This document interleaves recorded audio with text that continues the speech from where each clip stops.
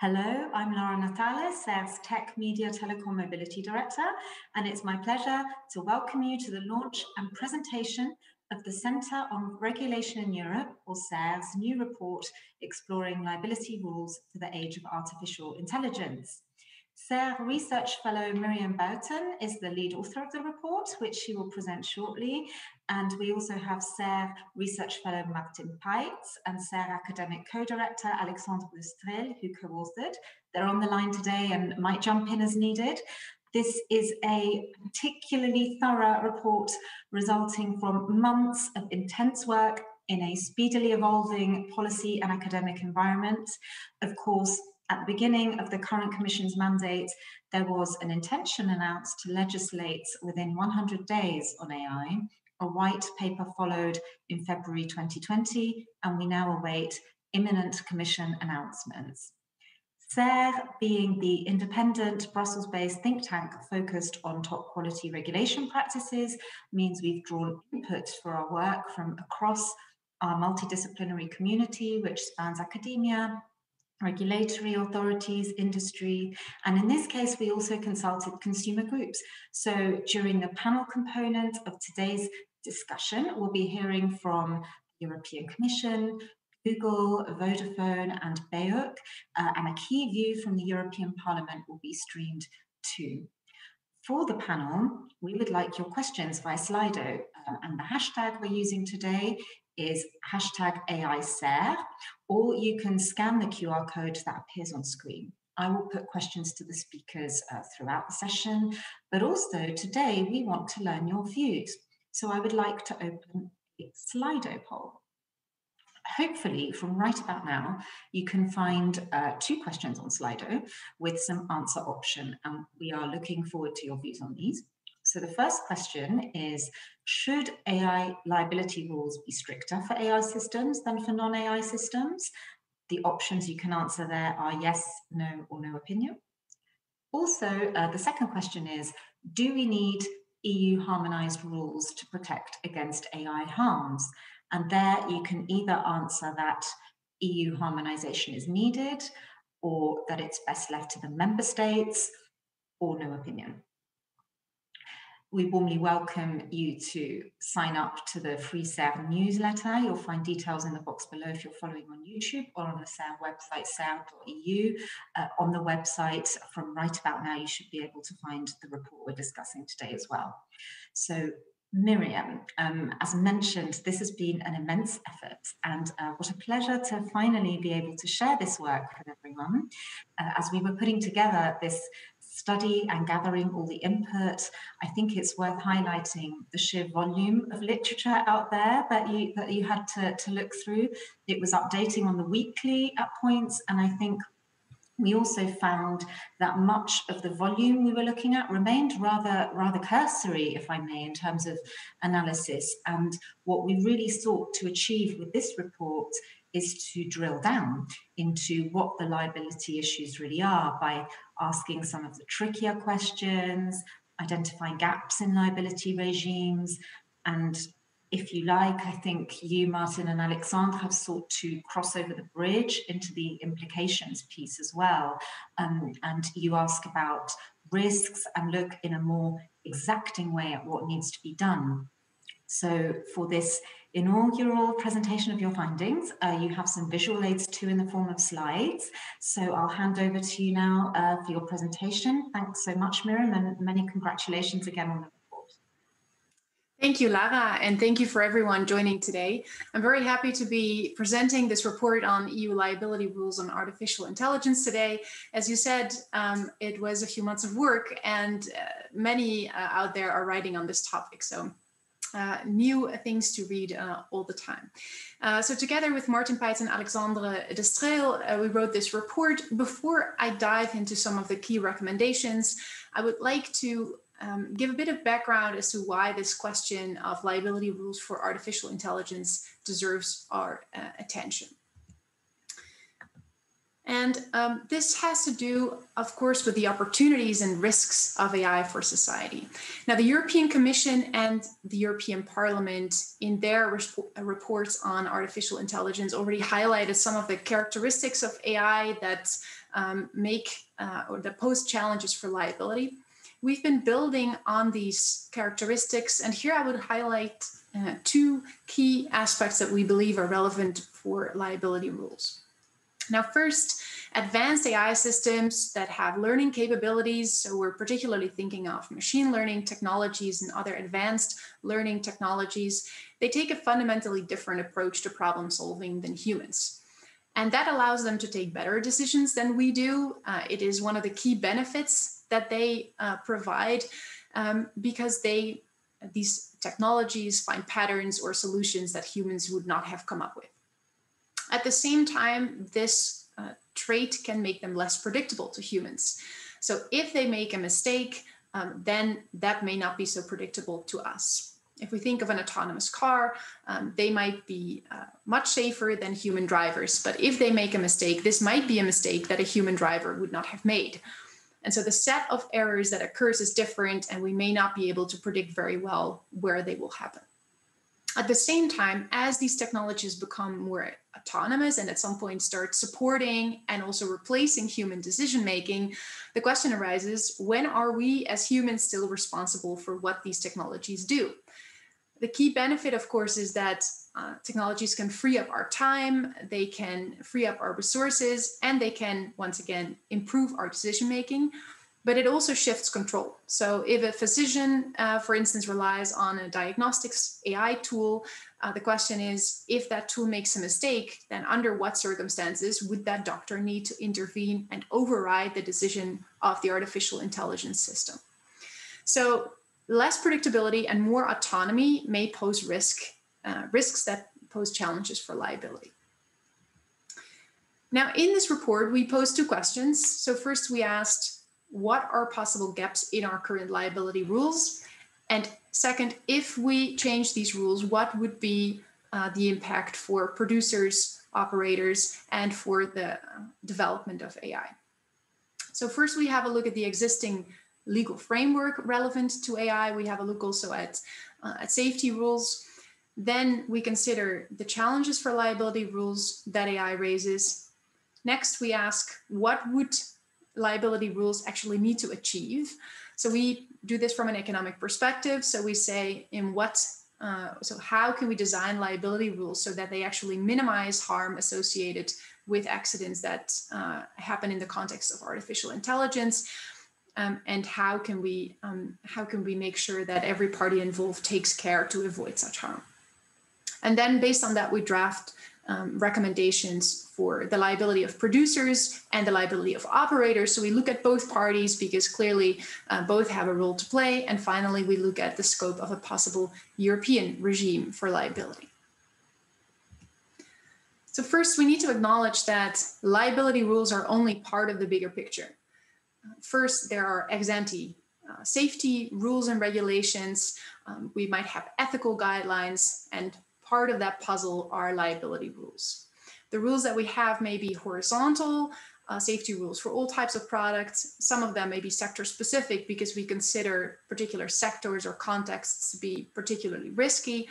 And then we may have rules both on the EU and the national level. So for liability rules, the European impact so far has been on producer liability, whereas other liability rules so far have been governed by the member states.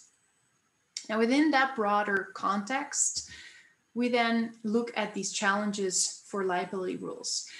So focusing again on these aspects of less predictability and a shift in control. And we now consider someone who's been harmed, an AI system was involved, and they wish to get compensation for their harm. Now, what problems would they run into? First, they may want to approach the producer, arguing that the product was defective. Here, the injured party may have difficulties because the question arises, when is an autonomous system defective? So if we really think of, for example, a car or a consumer product that is supposed to act autonomously, some people have said, well, we should simply take any case of harm as a defect because that product is supposed to function well. That might be quite far-reaching because that would shift all the responsibility to the producer. And so then the question arises, how safe does that product need to be? Or when can we call a defector? What failure rate is acceptable for these products? So an injured party may have difficulty in court, may also have difficulty proving this defect in the context of complex algorithms. If they then want to approach the operator, and so by that we mean the owner or the user of the system, the injured party may find it difficult to establish that that party was at fault. As soon as you delegate a decision to an AI system, assuming that it has some level of autonomy, the question is, what type of supervising duties would the owner or the operator have? So when is the operator at fault for employing an AI system that then harms somebody? In some cases, it might be clear, maybe the producer gives information not to use a product in certain circumstances. In others, it may not be so clear. And in all of these cases, the injured party would need to prove that the problem with the AI system or the fault of the operator actually led to the harm. And so also in the context of causality, the injured party may have difficulties, and proving the defect, the fault, and the causality is sort of a common factor here. Now, knowing that we see these challenges for liability rules, now what do we want to achieve with liability rules? So what is our basis for possible recommendations here? I'd like to highlight three things. First, it is useful to follow a risk-based approach, as the European Commission and the European Parliament have been proposing. So if the risk is higher, we may want more intensive prevention mechanisms. These rules may need to be technology neutral. That's actually a topic of debate. So do we say, well, it doesn't matter if you use an AI technology or any other product, your responsibility should be the same? Or do we find that AI needs to be safer or responsibilities need to be stricter? What we do know for sure is that we need to incentivize all parties involved to take due care.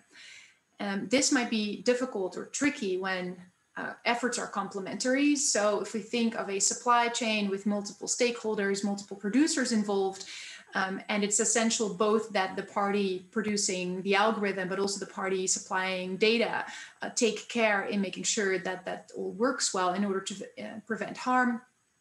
We need to make sure that liability doesn't dilute these incentives by either dividing liability over them in a way or making only one party liable in a way that does not incentivize all parties involved. Harm might also be, the risk of harm might also be correlated. So if we think of the example with the Boeing Max, for example, if there's an error in the programming, or if there's an error in an algorithm, that might affect a whole fleet of products, whereas an error in a production of a mechanical product may actually also affect one individual product. So if we think of correlated risks of harm, we need proper instruments to deal with that. Overall, there are multiple trade-offs, because on the one hand, we want to incentivize all parties to prevent harm from AI, but we also want to incentivize innovation. We want to make sure that beneficial AI is in fact adopted and deployed. Arguably, we don't want to wait until AI is perfect and in the meantime be left with lots of accidents and harm from non-AI products that AI could actually be replacing. So this is the balancing act we are dealing with. Now, what does this then mean when we think of the possibilities for new rules? So here we look both at the standard of a possible EU regime and the scope. In terms of the standard, we're discussing possibly going beyond a fault-based standard. Suggestions have mostly been strict liability or a presumption of, for instance, a defect or a presumption of causality. A possible intermediate solution would be to say, well, we'll alter the standard of proof in order to help injured parties. I'll get back to that in a bit. When it comes to the scope, so far, as I said, member states are in charge. The EU has laid down liability rules for producers. The question is now, is it useful to have EU liability rules, for instance, for all high-risk AI? And then how would we define that? Or do we, for instance, start with focusing on sector-specific regulation and see where we can add liability rules there, knowing that these types of products cause specific risks? So in the remaining time, let me just have a look at each of these categories. So first, producer liability. here we recommend, specifically in the context of the a possible review of the Product Liability Directive. First, we consider that software may need to be included in the concept of products, because the risks may be the same, and the requirement for a product to be tangible may no longer be justified in a world where we download a lot of products. Second, consumers may have safety expectations that go beyond the moment that they in fact buy the product. So not only in the context of AI, if we think of connected products, IoT products, the safety of the product may depend on updates, and consumers may need to be able to rely on that for a longer time. So that might need to be reflected in producer liability as well. When it comes to the defect, it is useful to think of an overall failure rate rather than a failure in one individual product, for the reasons that I mentioned before. And finally, when we think of the standard of proof, a presumption is one option. A presumption of a defect and of causality would be quite far-reaching. An alternative would be to lower the standard of proof. So this is something that member state courts have been doing, for instance, in the context of medication, of pharmaceuticals, where they've found ways in procedural laws to facilitate injured parties to get compensation for their harm. So that may be something to think of in this context as well. We recognize, of course, that producer liability goes beyond the scope of AI. Here we merely give some recommendations that would be relevant in this context. Now, finally, when we look also at the operator, we see a need for liability there as well. It's even if a system may become more autonomous, it is useful that the operator has incentives to monitor this device, to make sure that it's employed only then when it is safe, and to maintain it. Also, the operator is the one benefiting from using the device, so that's another reason to hold them liable too. The question is then still, when should they be liable, under what conditions? Here we consider a big group of AI products and systems that probably would not be high risk. Then there is a group of possibly high-risk AI that operates in public space and can cause injury and property harm. And within this category, we ask, well, what is the group of products that is already covered by sector-specific regulation? What is the group of products that remains after that? So what is a useful scope for such an approach? Tricky may, of course, be to actually define high risk and define AI in this context in a way that is both clear enough so that national proceedings don't revolve endlessly around the question if a product belongs to this category, yes or no, and at the same time flexible enough to deal with new products coming on the market.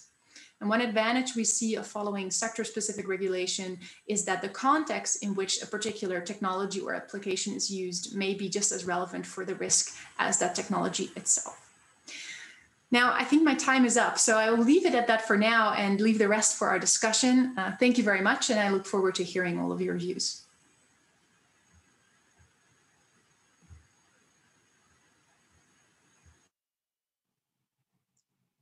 Congratulations again, Miriam. Thank you very much indeed for this presentation. Very methodical study, and of course, the recommendations that you and your co-authors have come up with. People will have different views on these, and we very much look forward to debating them. Now, as mentioned, I interviewed MEP Axel Voss, who rapporteured for the URI Committee's AI resolution and is currently rapporteur for the Special Committee on AI in the Parliament, ADA. He couldn't join us today, unfortunately, but he has seen our report, so we'll now play that recording where he reacts to the CERRE report just presented, and where we also discuss the path forward for AI liability within the European Parliament. Axel Voss, thank you very much indeed for your time. In your role as rapporteur for the current 12-month mandate of the European Parliament's Special Committee on AI in a Digital Age, which we'll refer to as ADA, you'll be the penholder on the final findings from the year's activities. And the committee's purpose, of course, will be to take a horizontal approach towards setting out a long-term EU roadmap that takes note of the impact and challenges of rolling out AI, to identify EU-wide objectives and propose recommendations for the best ways forward. At CERRE, we're holding this webinar on the occasion of the publication of our study on EU liability rules for the age of AI. And we're of course hoping it will be a central reference point for decision makers. On that basis, Mr. Voss, it would be very helpful for us to understand how we need to reflect on the work we've done. And if you could provide us with your reactions to this new report, would be very grateful. So are there any main points or recommendations we've made within the report that you like or agree with or find particularly helpful? And are there any views we've expressed that you might diverge from or have some concerns with? Yeah, thanks a lot, and thanks also for the possibility and having me. I'm sorry that I can't personally attend to your event. So the report, what you have done, is a very good one from my point of view. So you are also starting and thinking about the risk-based approach. And I would say this is the best thing what we can do. We can focus on the high-risk AI systems and not regulating everything in detail. We need this horizontal framework, and this means principle-based, future-proofed, and comes in the form of a regulation that we have in our common market, a full harmonization tool in form of a regulation. And for all AI across the EU is crucial also to in order to establish these equal standards. So I share very much the views of the report you have done also, and I would say there is no need also for complete revision of all well-functioning liability regimes as the Product Liability Directive itself or the national tort laws. And so we have proven already this is an effective way to get compensated. But however, due to the complexity, connectivity, opacity, vulnerability, and autonomy of AI systems, so a few specific liability provisions are necessary to avoid a situation which a person who suffers harm might end up without a compensation. And this is the reason, one of the reasons. And the second reason, of course, what you're also mentioning is that this is not too much fragmented throughout the EU. And therefore, I'm appreciating your report also on this. And it's very much, I would say, so far what I have seen is very much in line in what I have in mind. That's great. Thank you. Thank you so much. And picking up on the point you've made there about legal clarity and certainty and avoiding fragmentation with the member states, if you could perhaps indicate any further views you might have on what you believe the Commission should propose when it comes to AI liability in general. You've certainly pointed already to the fact that some of the existing regimes are, in your view, well functioning, and we should stay specific. But do you have a view on, for example, the trade-off between providing more user protection and the need to stimulate innovation in AI within Europe, noting, of course, the geopolitical race we have on AI leadership that stimulates a lot of debate here in Brussels?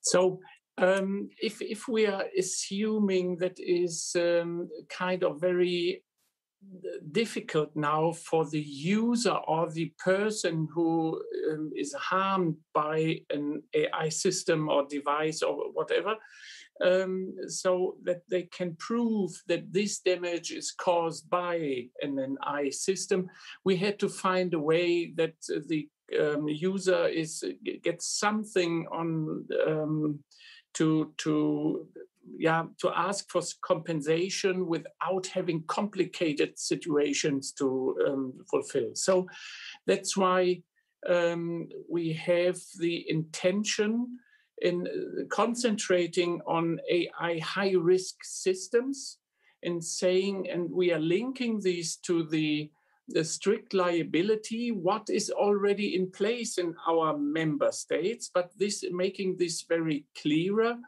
and throughout the whole EU.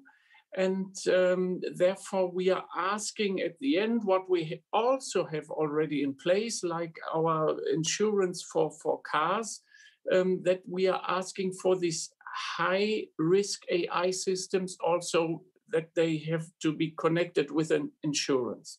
So, but this also means is not new to us. So we are already living in such a world where we are differentiating between these strong liability and, let's say, normal liability.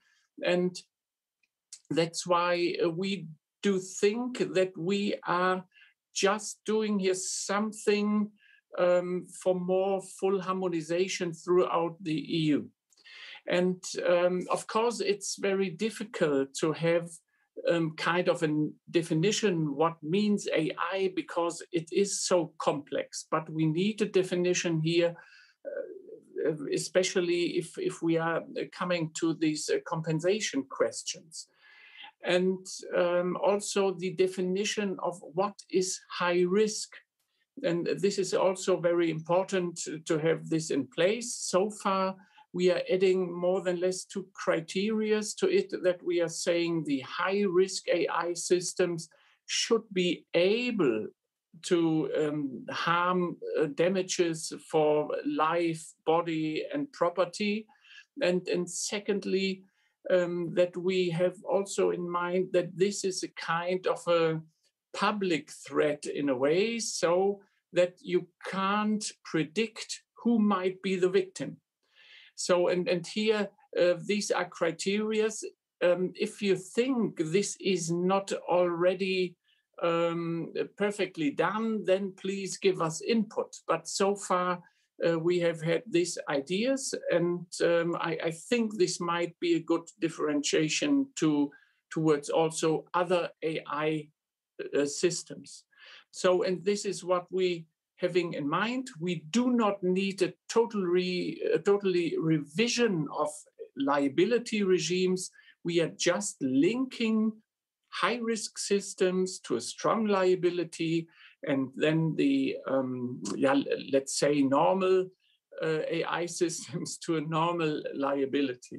So, and please have also in mind, there are liability regimes already in place, but it might differ throughout the member states. And this is what we think we need to have one system throughout the EU. Thank you very much. So understood on the broad themes of complementarity, harmonization, strong liability versus normal high liability, and linking high risk with general risk. And on that basis, Mr. Voss, how do you see this issue moving forward in the European Parliament, both within the committee for which you're rapporteur and beyond? So, of course, we have to be careful at first. So after this initiative report, of course, now the Commission has to create here a legislative proposal. This will probably come up in the 3rd or 4th quarter of this year. And it seems that they will be connecting these questions also with a revision of the product liability directive. This makes sense in a way, because we have to find a regime what is coherent also in these liability questions. And I hope we have signaled to the Commission that this is a kind of a approach where we are clarifying the legal situation, but also not over-regulating too much. I know a lot of industries are a little bit concerned about what we are doing here, but again, if you're looking to the situation itself, what we are proposing, this, I would say, is really nothing new. We are already living in a world like what we are proposing, but we are giving more clarity to it. And that's why then we are waiting. We probably then have to discuss these again in the parliament. And at the end, there will be the trialogue, as always, between Council, Commission, and the Parliament. And let's hope that we might have at the end of 2022 a kind of a legislative product that everyone makes or feel happy about. I know we have sometimes the sense of over-regulating, but I know, and I try to achieve here not to come to such a situation, because we have just to stick to these legal operations and saying, linking the one and making this clear. Of course, this means also we need expertise in saying what is an AI high-risk system. And here, of course, we are asking again the Commission to come up with a kind of a definition, with a list and so on. And that's why I think we might have at the end a good product where everyone can live with it, and also it's not a kind of a tool to burdening the whole AI industry and not give them a reason to leave Europe. Thank you so much. I mean, as advocates for top quality regulation practices, certainly at CERRE, we will very much hope that the negotiations produce a good product, as you put it at the end. And we're very pleased to hear that your feedback on the report. We will be following Ada's work in the coming months with great interest, the hearings and workshops you organise with a range of stakeholders. We very much look forward to your final report. Thank you again for joining us and for providing your feedback, and please stay in touch. Many thanks. Yes, thank you, and all the best. Have good talks. Bye. Bye.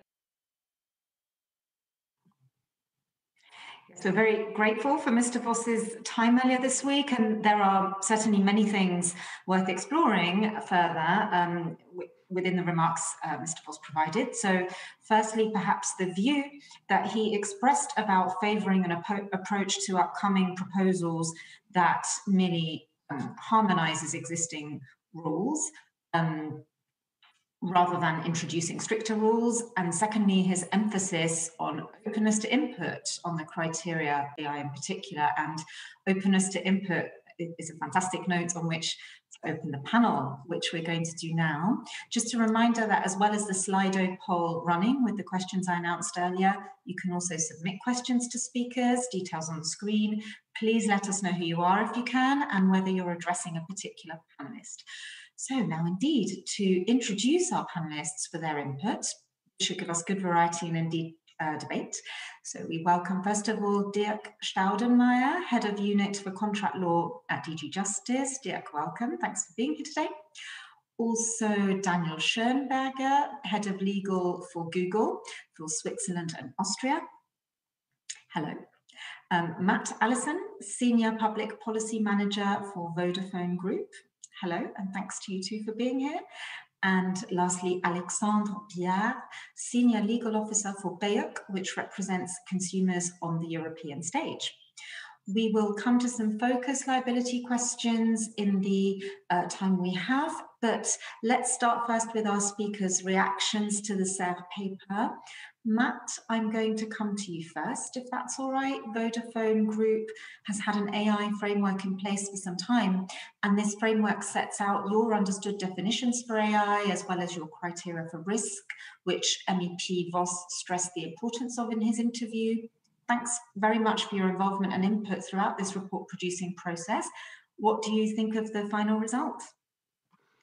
Well, first of all, thank you, Lara, for the opportunity to speak today, and say thank you for the academics for the hard work that's gone into this report. It's a really detailed, comprehensive and substantive contribution to the discussion, and it comes along at just the right time. So we're all anticipating what the Commission are going to come forward with the AI proposal next month, and of course discussions around the review of the product liability framework that will rumble on for the rest of this year. So very timely, very comprehensive. I was going to give a kind of overview of Vodafone's sort of views on AI liability, but actually it would be quite repetitive because much of it has been sort of mentioned already. So I'll probably just dive straight in with some reactions to the report itself. Maybe just three things that I'd like to reinforce, three things that I've heard so far in the discussion that I'd like to reinforce as being important for Vodafone.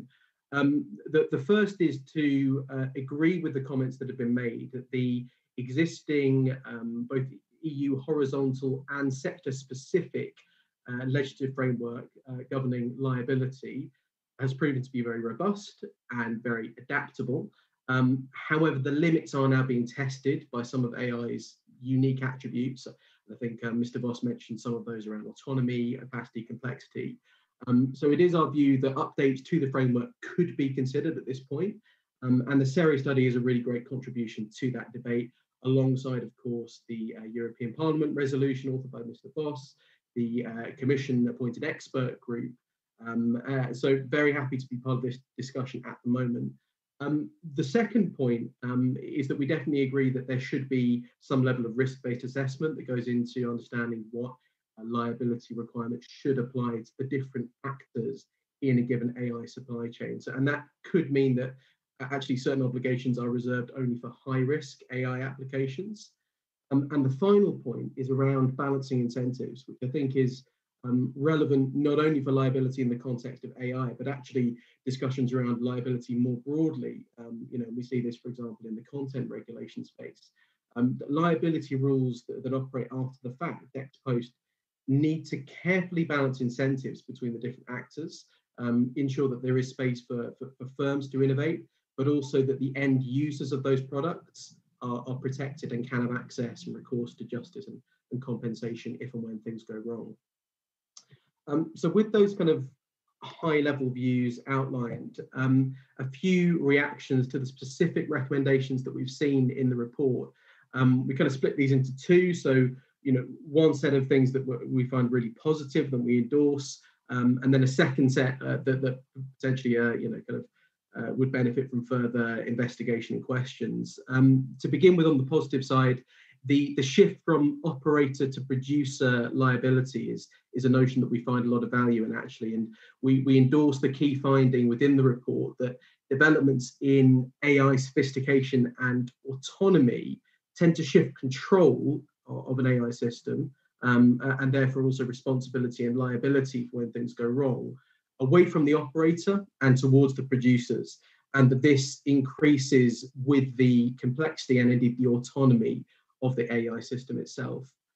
The second point that we agree with is the need to update and revisit certain key legal concepts and definitions that we have, particularly within the Product Liability Directive. And we'd certainly have some sympathy with the notion that we need to potentially broaden out the concept of product to include AI-enabled software and intangibles in order for that framework to be future-proof and fit for purpose.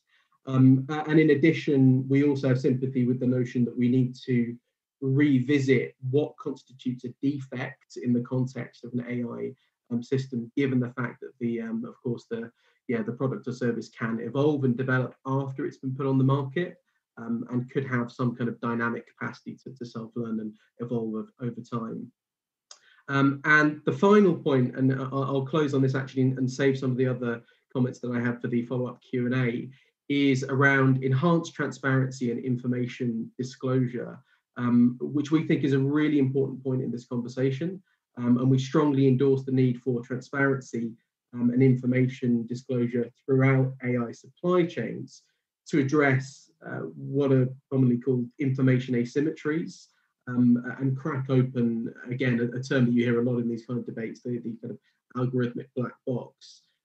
So where possible, if we can put in place more information disclosure and more transparency, we think we can develop a much better understanding of the roles and responsibilities that exist across the AI supply chain and use that to fairly attribute liability obligations.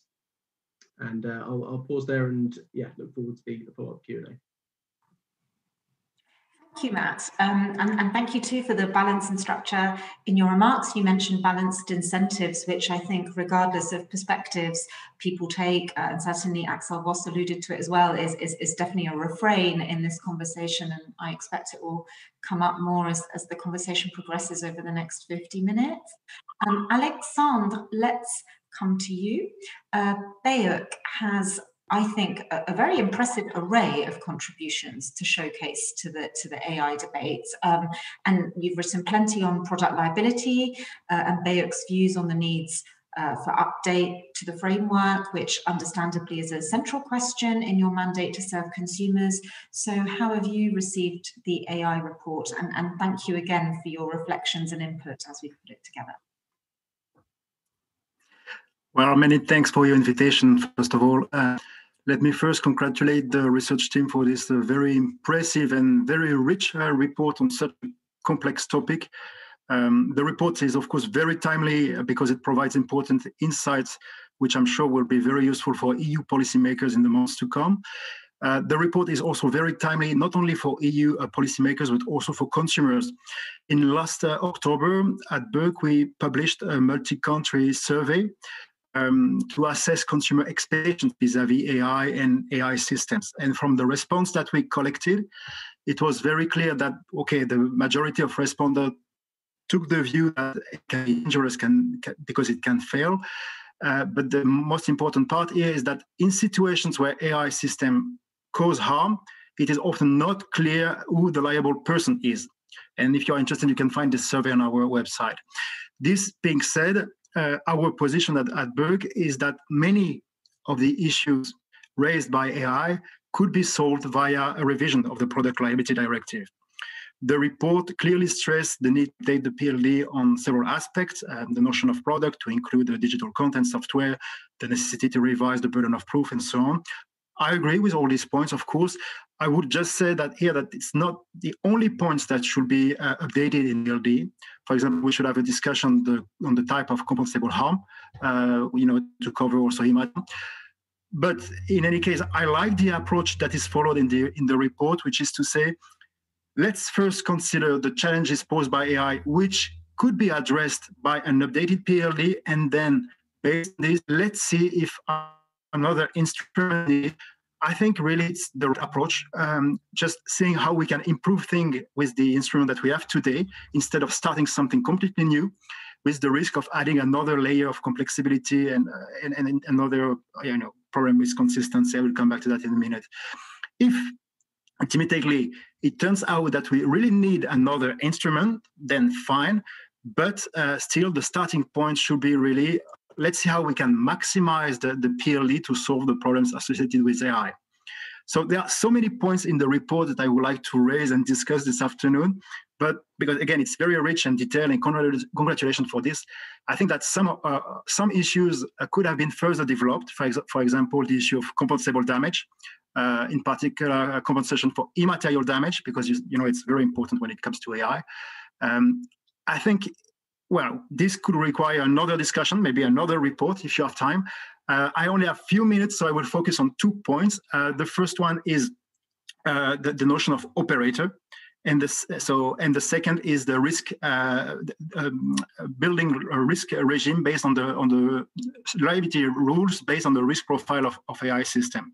So on the notion of operator, the report reaches the conclusion that the specific liability regime should be introduced for operators of AI system, and they are defined as those who exercise control over the use of AI system. I have several comments / concerns here regarding this notion of operator. My first point is whether instead of creating a new category around the notion of operator, this could not be solved directly in the PLD via an extended notion of producer. As you know, the PLD builds on a wide definition of producer, which for example, includes, and you will say it very clearly in the report, it includes importer, but also producer of a component part. I don't see reasons why operator could not fall also within an extended definition of producer under the PLD. My second point is, okay, let's admit that we need to keep the notion of operator. We want to introduce this notion of operator. I see problems with its definition and scope.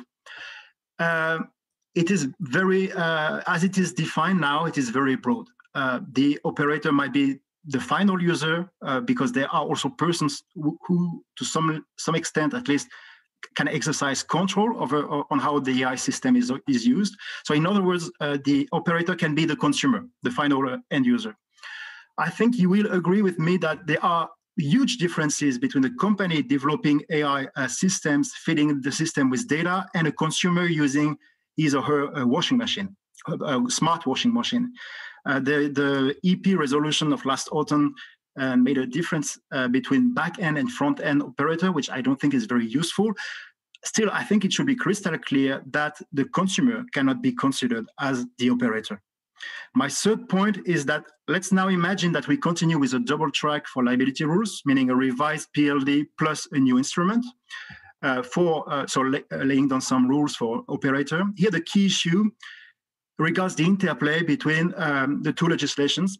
And this is an aspect where the report, at least, I think, which could a bit further develop, could elaborate a bit further on the practical consequences.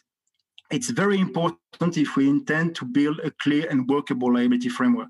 I think at some point, we need to look at how liability rules and liability regimes will interact and play in practice. I think it's a very important practical exercise that we need to do. To sum up quickly on this part, we should be careful when we assess the need, whether we need another category, a new category of operator, because this means adding another layer of complexity.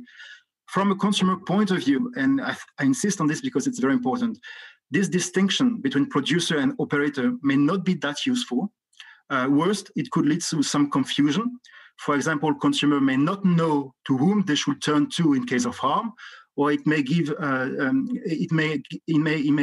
rise to a situation of ping pong, between professionals, saying, "Oh, I'm not liable; it is the producer," or "No, it's the operator." So this is something we should avoid at all costs.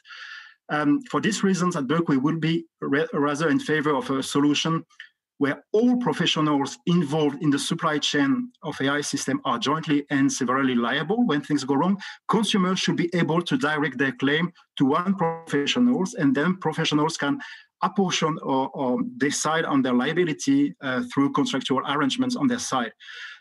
This proposition actually would make sense, considering that actually the report itself stressed this point and said that many producers are operator, so there is no need to create a very unclear category of operator, and in particular when the roles of operator and the producer are very interlinked and there is no clear delimitation.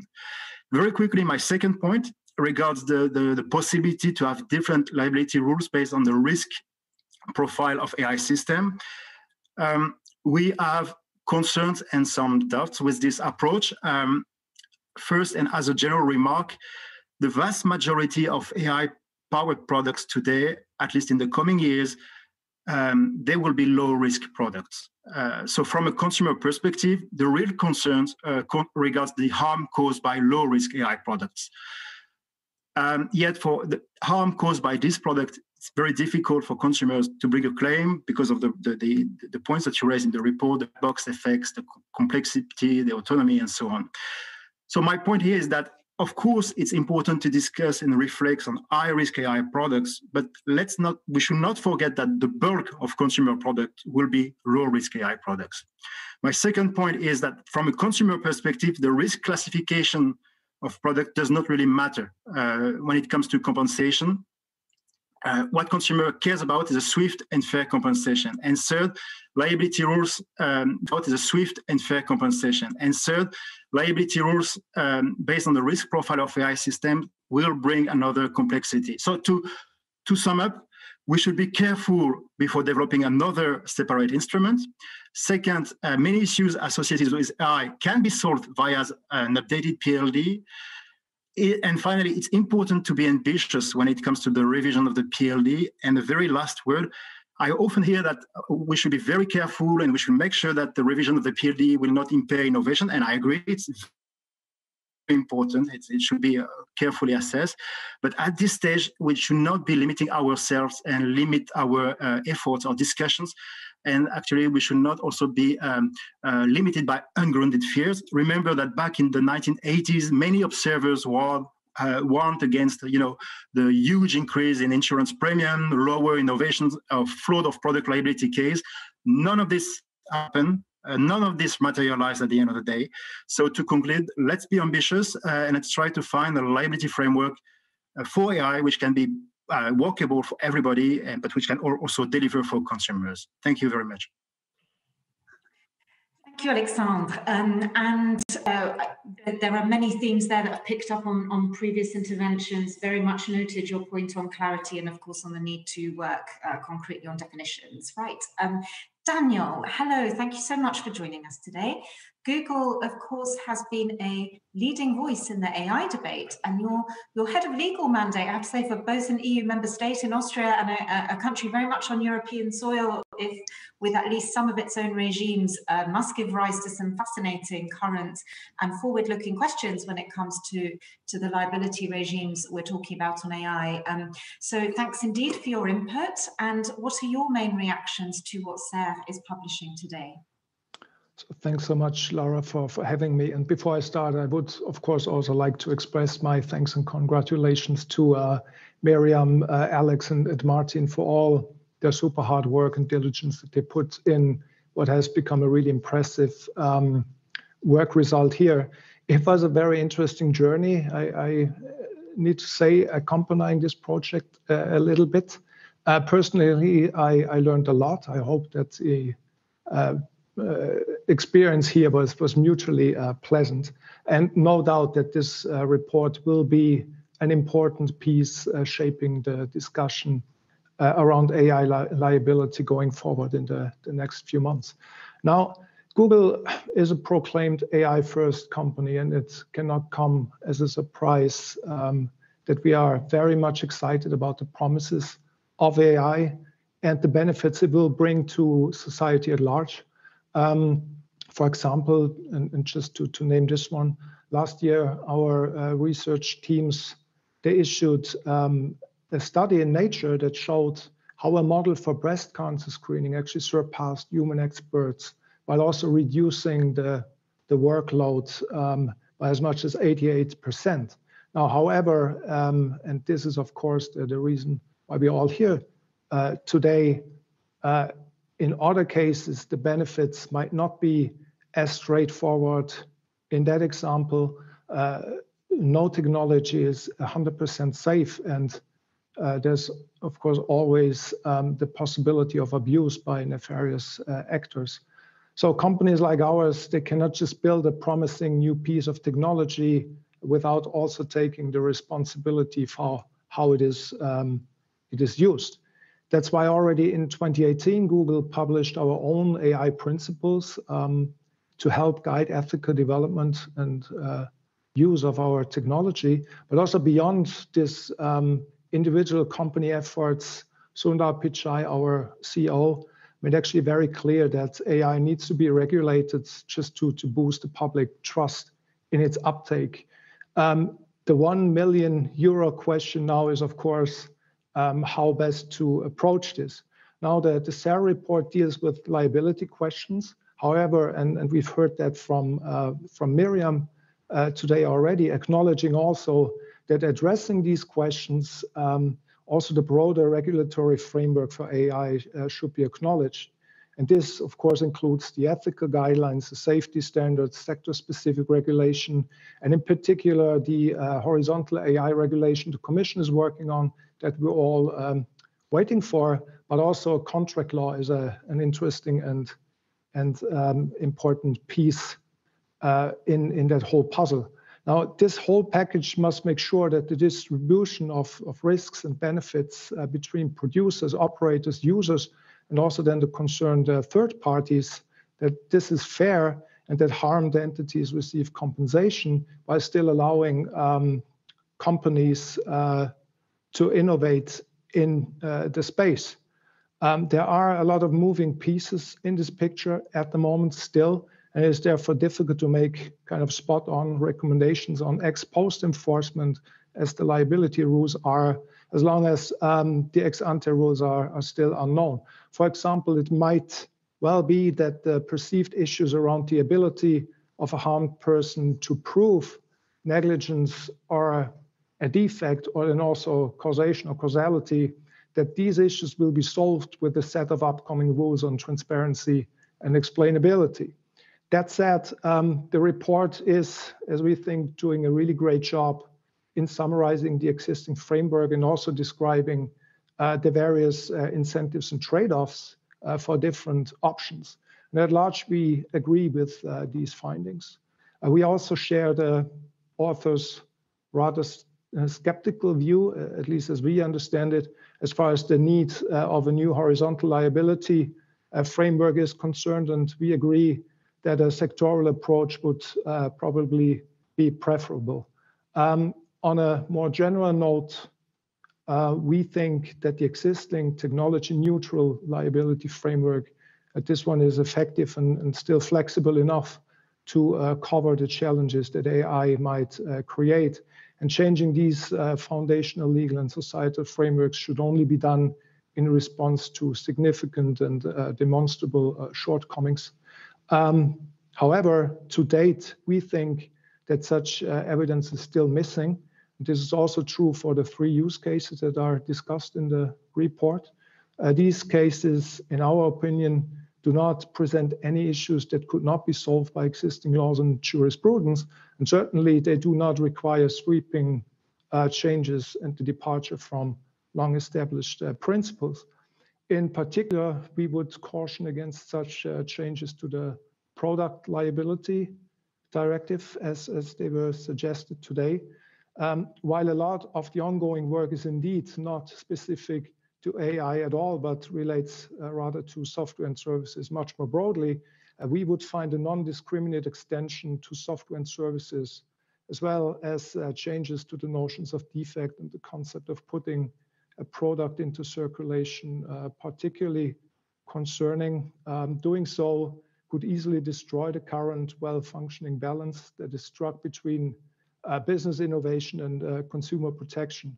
And all this could prevent useful products reaching the market that would significantly improve the safety of operations compared to the status quo. Or in other words, the opportunity cost of not using AI should be given the necessary attention. I think I leave it with this at this point. I will be very happy to go into further details in the coming discussions, of course. Thank you very much for your feedback, Daniel. And you mentioned what an important part of introducing Dirk Staudenmayer. Dirk, thank you. So part of the piece, contract law is within this debate, and I can't think of a better segue for introducing Dirk Staudenmayer. Dirk, thank you very much indeed for taking the time to represent the Commission on this panel, and also for your extremely thoughtful inputs and questions that you've put to us at CERRE in the last few months, which will most definitely have improved the final study, we think. And we understand, of course, that the Commission is in deep reflection or even action mode, and that it's a big year for your unit and your team. So on that basis, what are your remarks on our report?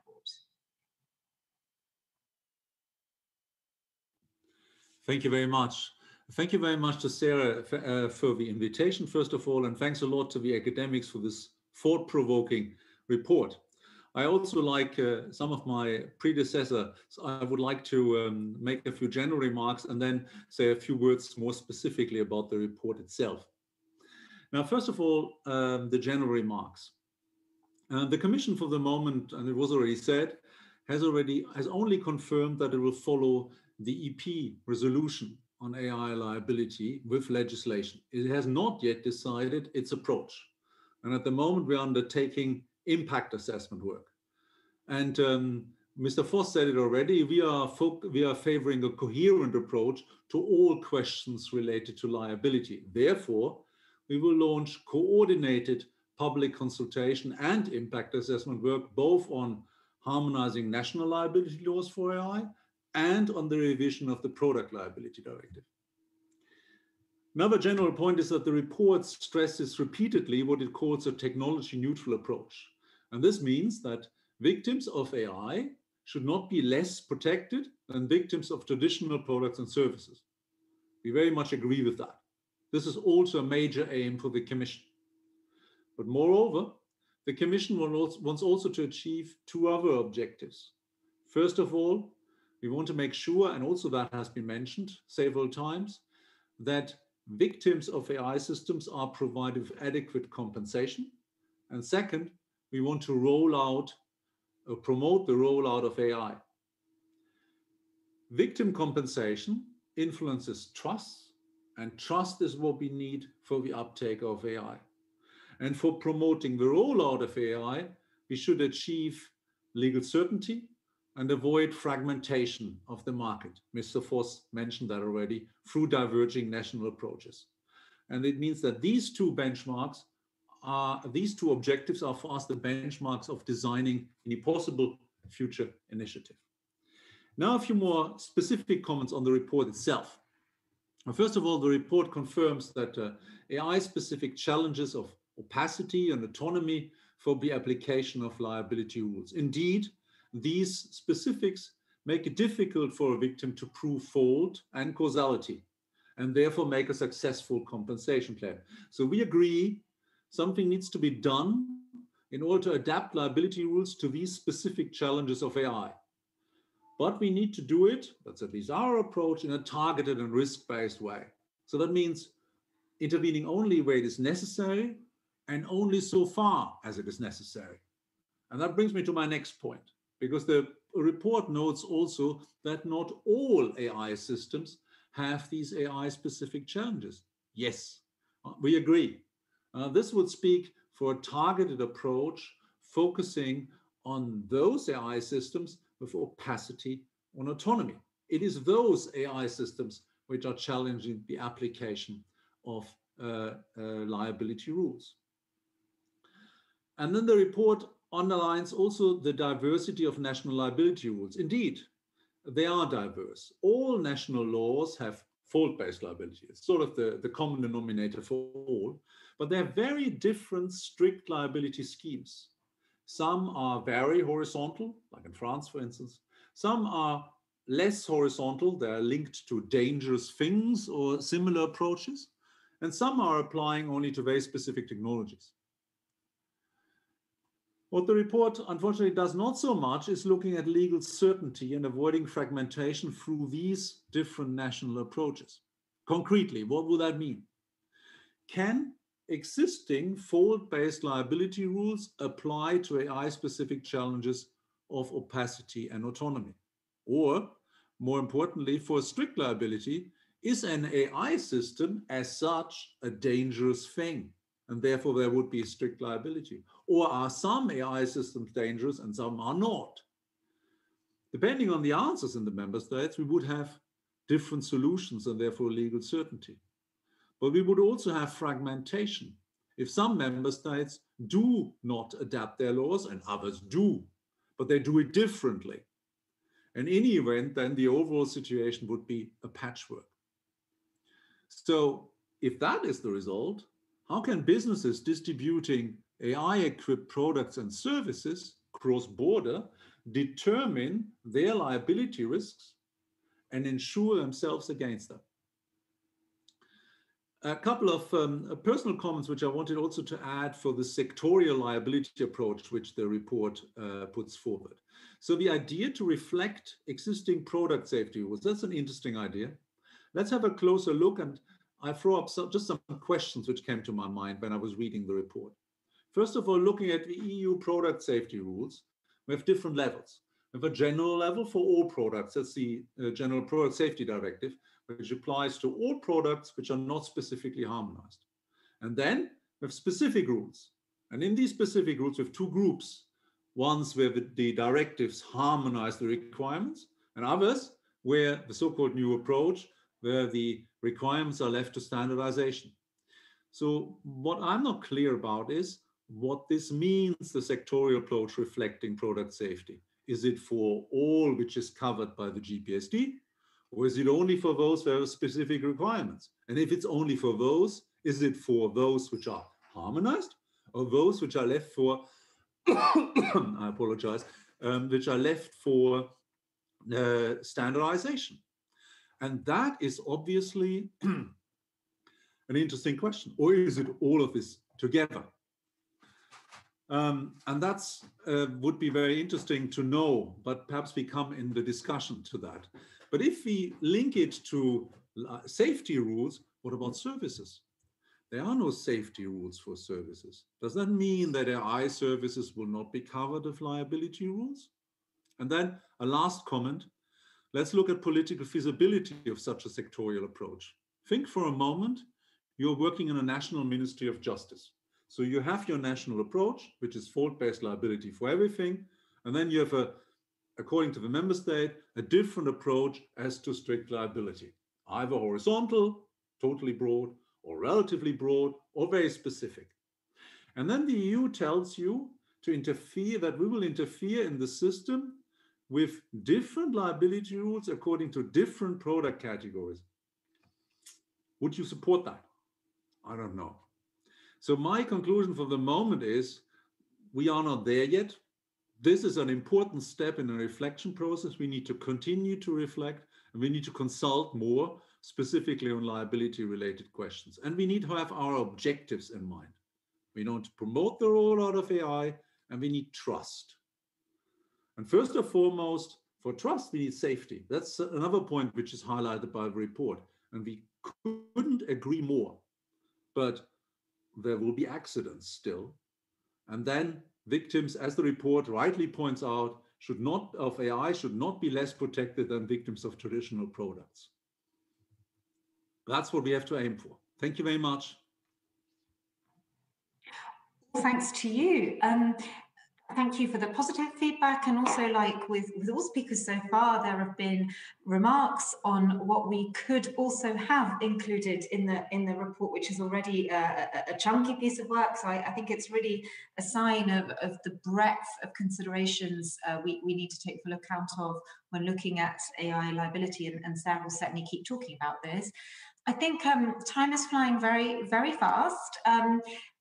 However, it would be a shame not to delve into some more specific aspects that go beyond general views on the report. We also have a lot of questions coming in from viewers, and I think a couple of them might be captured by this next question, which I'd be very interested in speakers' views on. So it's really about one of the key recommendations coming out of the reports, which is that with the increased sophistication of AI products, the responsibility for when things go wrong shift as a tendency from the operator or the deployer to the producer. Should liability be on the producer or the operator? When we argue for the latter, how do you determine the operator? I know Bayek's comments maybe went into a bit more detail on this already. Maybe Dirk, how about we think about any further comments on that you might have to segue into our next speakers.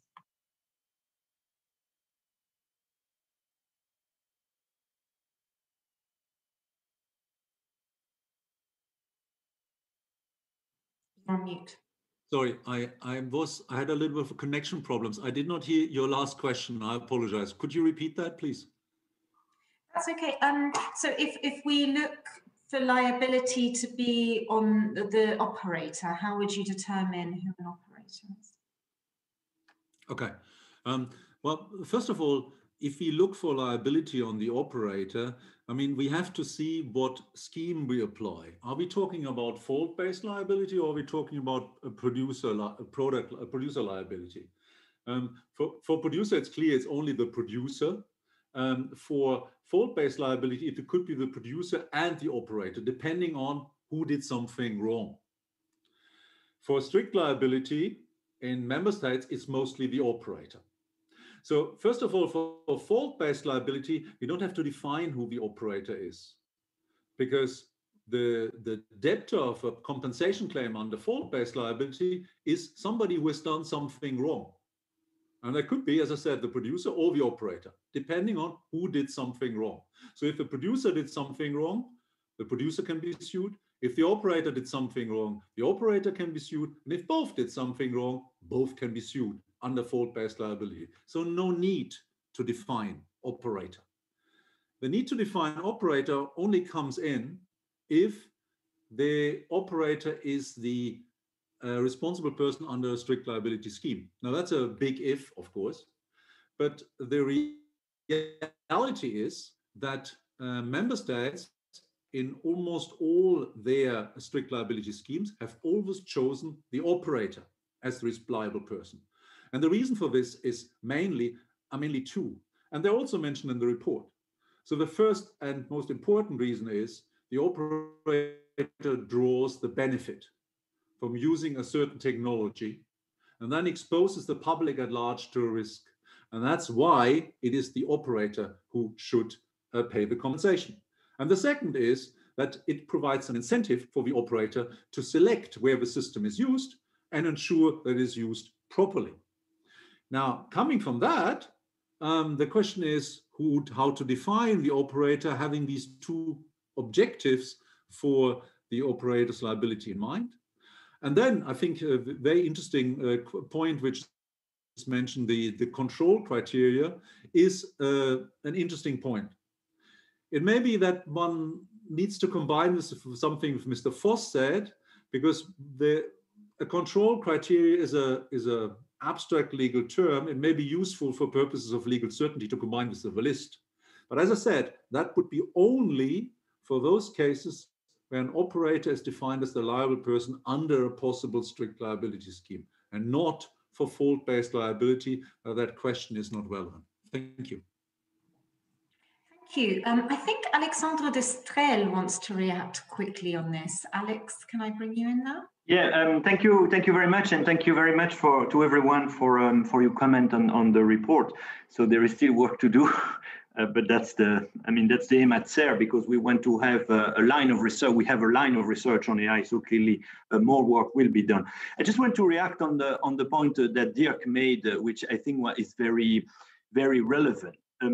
And whether when we link to safety, what kind of safety rule and what is the political acceptability of that. Now, and I will leave my colleague also to react on that, but our view, I think, is that it should be linked to the sectoral liability rule, because that's where safety rule, because that's probably where, and this is why we have those sectoral safety rule, they have a high risk, okay? And so it would make sense then to have also a stricter liability rule there as well. And also because, as it has been mentioned by Daniel also, there is, of course, close link between safety rule and liability rule. So I think our idea was really to the sectoral one. Now, is that acceptable to the member states? I mean, you are a better judge than us on that. But my take would be that maybe they would prefer that than an overall system of the liability regime generally because of AI. And I think one of our starting point of the report is to say, as Dirk, you were saying, I mean, technological neutrality, we have a balance which is done today in the liability regime between harmonization and what is left to member states, and between the interest of the user and the producer, or the victim and the one who did the fault. So we have a balance which is there, and we don't think that this balance should be upset by AI. Okay, our idea is that we have a kind of balance there. Yes, user needs to be protected as much as with a non-AI product, but the balance should not necessarily be completely disrupted because of AI, and therefore AI should not be the occasion to harmonize all the liability regime of the member states. I think that is one of the points that we want to make in the report. Thank Thank you, Alex. Thank you very much for clarifying. And as you say, we hope to continue researching on AI. So watch this space, everyone. Daniel, can I come to you now for your view on the question that Dirk commented on before, more specifically on liability being on the producer or the operator? If you argue for the operator, how do you determine who an operator is? I think ultimately we should not lose out of sight what we're actually trying to achieve here. And I have very often the impression we are discussing a little bit of a hypothetical, very far away AI future where like totally autonomous robot searchers are working on patients, where we have taxi drones flying around totally autonomously, etc. That's not the reality and will not be for a very, very long time. So what we have today is actually not so much or almost no tools that replace human decision-making or human interaction or oversight. Our reality is much more within the realm that I spoke at the very beginning, that we have like these models for breast cancer screening, where you have a support tool that enables doctors to make faster and more informed information, but ultimately the healthcare professional will stay in charge here. So that's kind of the reality we are dealing with. And then I think the question producer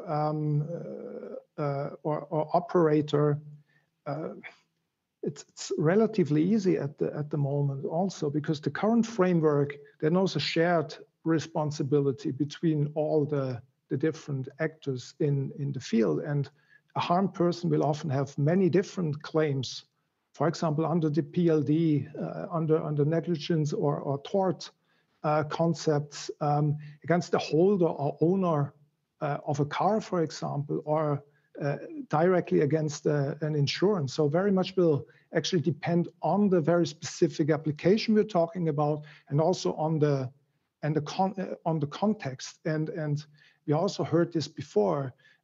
Current rules and courts in the member states, they always found a way to accommodate new technologies and find ways to alleviate the burden of proof, for example. I do not see any need to depart from this at the moment. What seems clear, however, is that to the extent that a product is marketed as fully autonomous, there will not be very much space for a negligence claim against the owner or the operator here.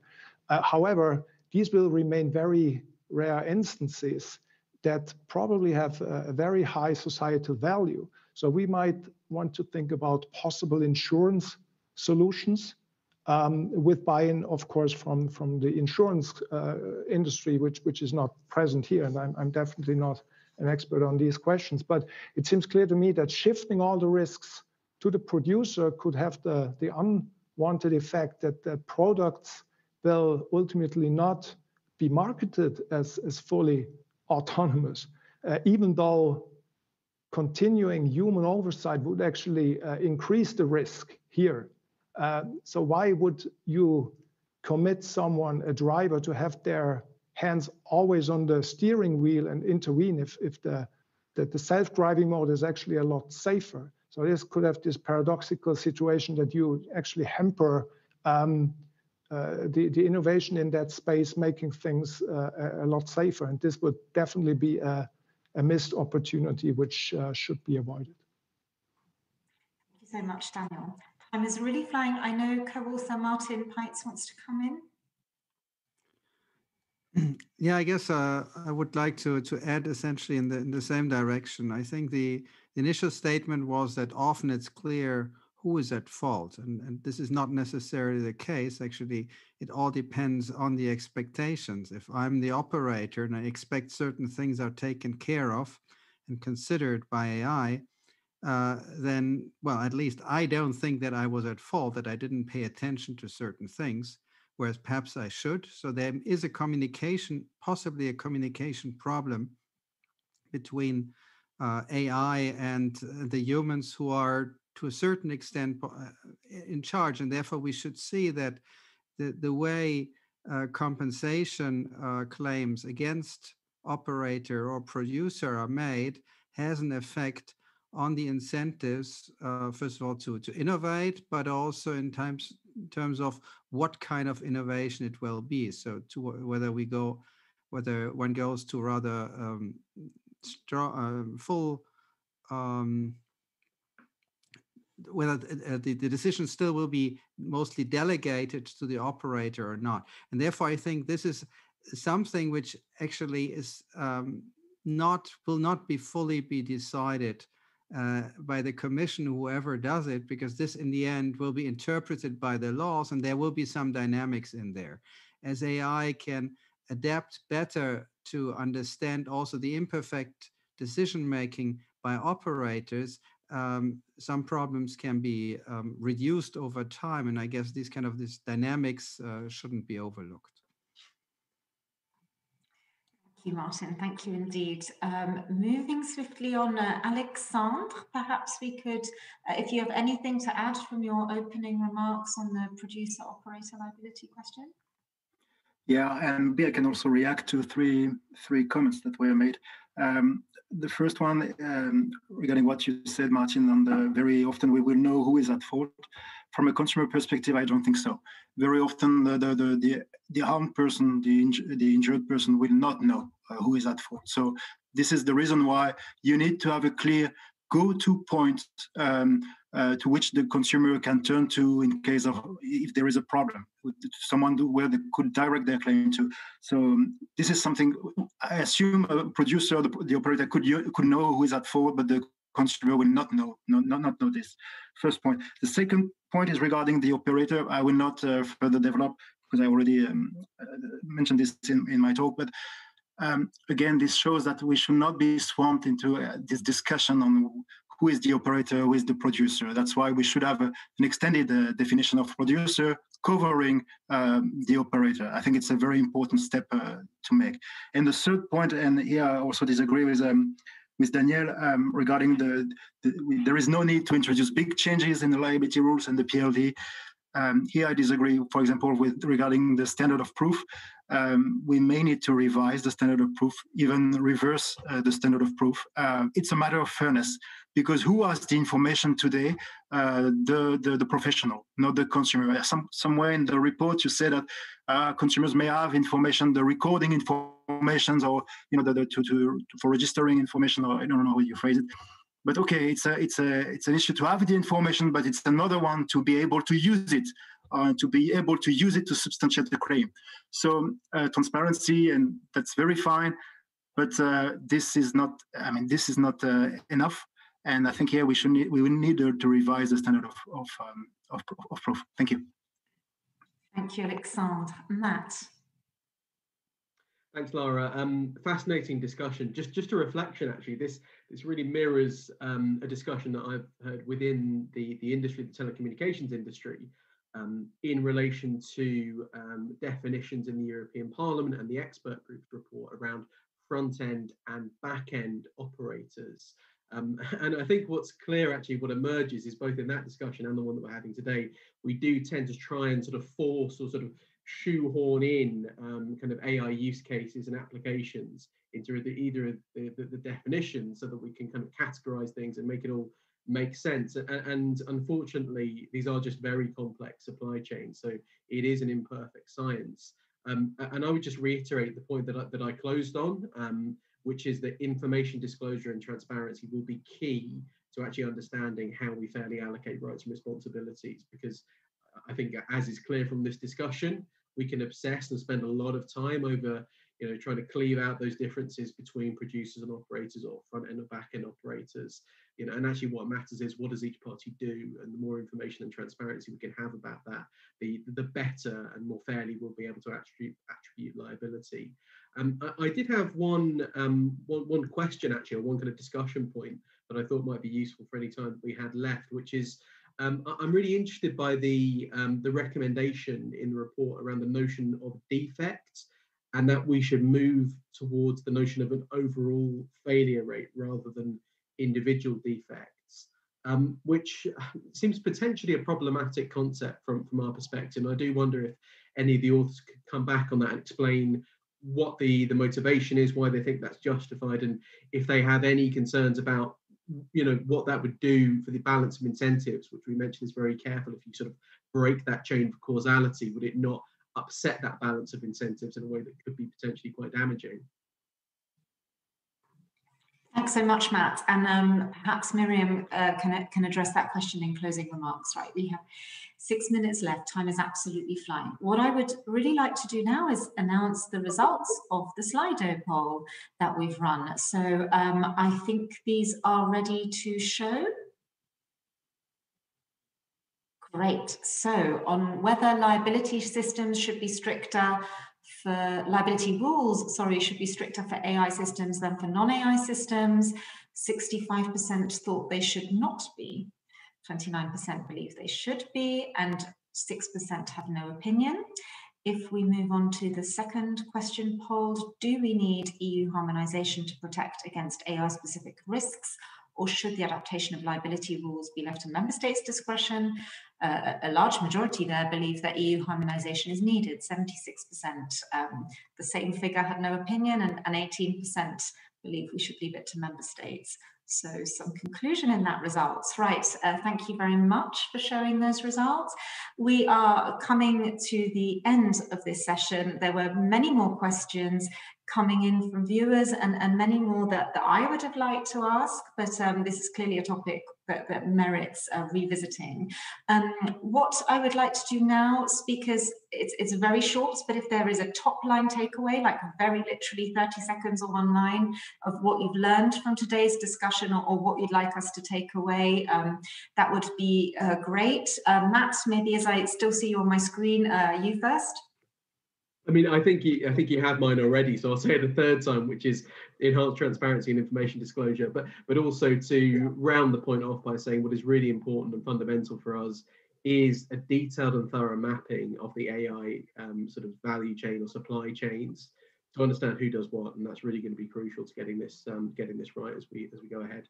Yeah, that's a great point on mapping indeed. Thank you, Matt. Alexandre. Yeah, so thanks again for the report and the discussion today. First of all, my conclusions will be: let's work first with the PLD. Let's try to maximize the benefits brought by the PLD. Then we can see if another instrument is needed. And for the future discussions, I'm sure we will have many other discussions in the coming months. Let's keep broad views, and we should not restrict ourselves with ungrounded fears. Let's have open discussions because there is a lot that can be done. Thank you. Great. And hopefully this has indeed been an open discussion. Daniel?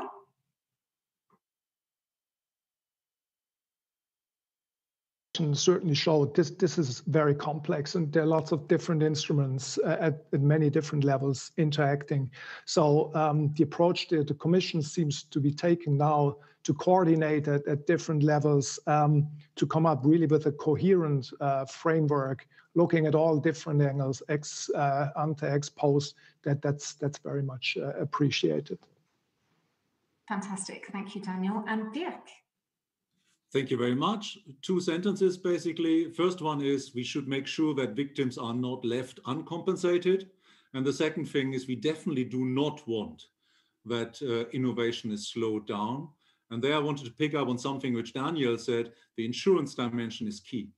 Because with insurance, we can make sure that the costs of the economic burden of liability is basically the annual insurance premium, or the difference between a pre-existing annual insurance contract. And that will help a lot because it will lower the market entry barriers and it will allow innovation to play. Thank you.